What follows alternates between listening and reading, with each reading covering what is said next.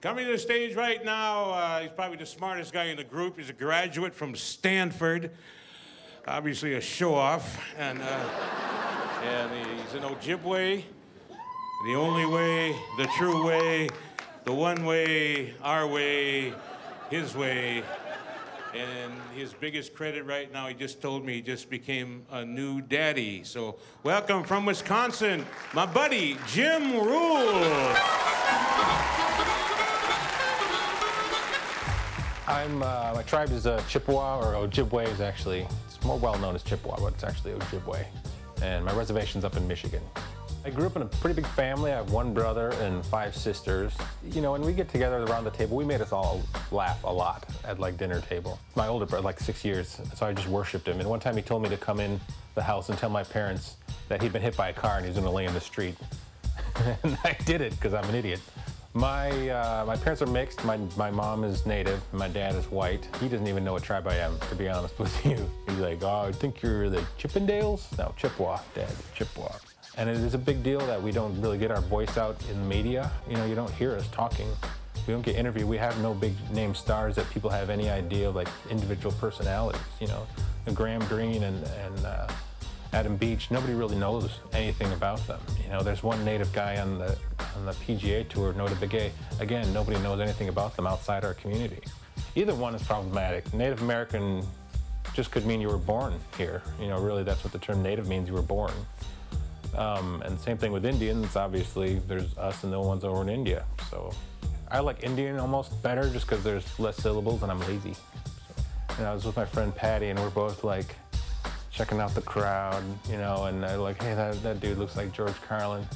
I was like, holy crap, that is George Carlin. And the both of us kind of freaked out, you know, it's like a nerd having Einstein show up at one of your lectures. It was just like, holy crap, our idol from growing up is here. And afterwards, it came up to both of us, and each of us, he just was like really cool. He's like, hey man, you're really funny. I love the Indian stuff, you know, stick with it, and you're gonna do great. And he was just so gracious and cool. You know, you talk to people outside of that, or when I get done with the show, people are like, oh my gosh, I didn't even know you guys were just, that was weird to see you laughing, making us laugh. And you were actually funny. You're Native American, and you were actually funny. Bonjour, how's everybody doing? I need some sleep. I just became a daddy. Well, thank you. You don't have to clap. It was an accident. No, it was on purpose. She's a baby on purpose. People even said, are you sure she's yours? I'm like, heck yeah, she's mine. It's the only woman I slept with around that time, so. I don't want her growing up with that label accident. Nobody wants that. It doesn't make any sense either, if you think about it. The process of making a baby involves too much repetitive motion. You can't accidentally churn butter, right? Oh man, look what I done did here. I did not mean to make all this butter. This is a lot of responsibility, all this butter. Oh, by the way, our jokes were here first. Yeah, don't think about it too much, just suck on it. No.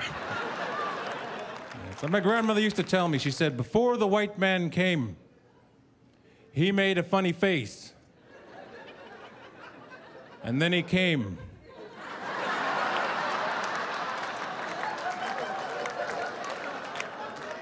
I have no idea what she was talking about. So I'm from Milwaukee originally, grew up there. Growing up Native is not easy. Come from a big family. My parents sent us all, you know, to pilgrim camp. That was good. We learned how to burn witches, and we had buckles on our shoes. That was fun. But we always stood out from the crowd, because there weren't that many natives in our part of town. In school, even, it would become a big deal. In school, like the holidays, you know, you'd have dress up, and they'd have the Thanksgiving, they'd have the kids. All right, some of you kids are going to dress up as pilgrims, and, well, we have an Indian, so Jim, you just do your thing, you know. I'm not going to judge, so anytime it might come up, it did, you know. We'd have storytelling time. The teacher's like, all right, everyone sit Indian style. You know, the kids are like, oh, look at Jim's style. So I put my legs behind my head. Come on, everybody, let's go. It's Indian style. Teacher would get all pissed off. Hey, that's not Indian style. Hey, who's the Indian here? My grandma taught me this. Oh.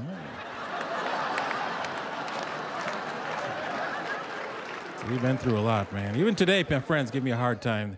They want to go hunting in the fall, they bring me along as their tracker. Like, dude, I grew up right next door to you. I grew up in the city, man. I'm more of a stalker, you know?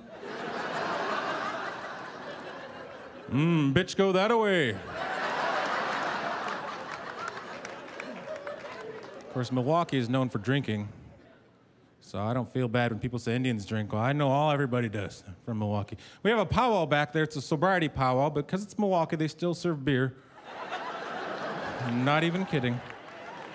I'm like, well, why do you call that a sobriety powwow? And they even call it a celebration of sobriety. They're doing shots to celebrate sobriety. Maybe we should pick another social problem to celebrate, you know? Like crystal meth, our teeth are not up to the challenge. Yay. Let's go to that powwow. Maybe another one, knowing who your dad is. Hey, that's a good powwow, yeah. I know who he is. I met him that one time, remember? Yeah, they pointed him out to me. I think it was that guy. We got a lot to celebrate, man. We got shoes from Nike. I don't know why, but we did. White people were like, what the hell are you talking about? I'm like, I have no idea. They got us shoes. I didn't know what the hell it was. I got some emails, texts from people saying, hey, Nike made us some shoes. I'm like, what the hell is that about? Was that like a moccasin with a wheel on the heel? What a... Sneak up song. Hey, not a problem. Your tribe is being relocated. Not a problem this time. No, in fact, they found out they made these shoes for us, and the deal is they're wider than the regular shoe. Because Native people have wide feet. I didn't even know that. That was news to me, man. I don't even know how they figured that out. They just had like a control group with a bunch of Indians and a bunch of non-natives, and they measured the feet, and like, they got wide feet. They need shoes. That's all we need, are new stereotypes, you know? We have enough old ones. We have enough out there from all those movies and the Westerns and everything. That's where a lot of them came from. That's why I'm glad I'm in Hollywood now. I can maybe do something about that. But you got to start somewhere, right? I'm trying to do commercials. My agent's trying to get me a shampoo commercial. I think that'd be fun. Never see a Native doing that. If you have a dry, flaky scalp, just throw it away.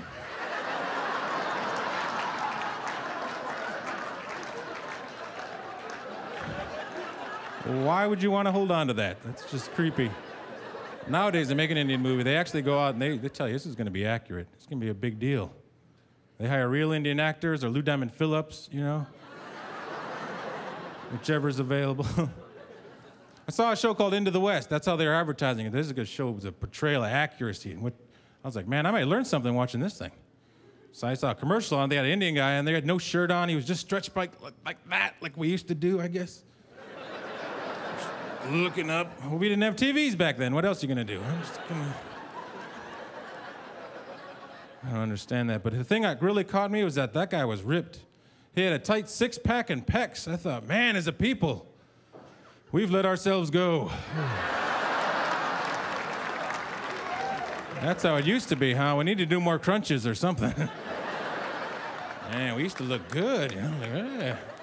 Little buckskin, like, whoa, what do I have to get to that? Showing off. Show that in a movie. Show us around the campfire just doing crunches in the old West. Yeah. Gonna get the white man tomorrow, gonna headbutt his ass. Back to Europe. Movies that always have freaked me out, though, are the scary movies. They're supposed to be scary because something was built on an Indian burial ground. Like, all right, that's kind of scary, I guess. And you watch the whole movie all the way through, and you look, and I watch, and I'm like, hey, we're all the Indian ghosts.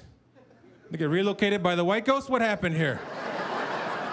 Boo, boo. I'm sorry you can't boo here. You gotta go somewhere else. What? Even in the afterlife. I like some of the Indian movies out there, though. Thunderheart, that's a pretty good Indian movie. All right?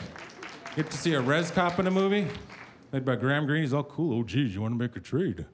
Well, that's the rock. These are Ray-Bans. No way. A lot of you white people watched that. You had no idea he was a res cop because he didn't have a mustache. Yeah. A lot of Indians, we don't have a lot of body hair. I'm mixed blood, so I got some. It's like patchy. Can't grow a beard or nothing, man. I tried to grow a goatee once. It just looked like a smiling nutsack. Hey, Miigwech, thank you all very much.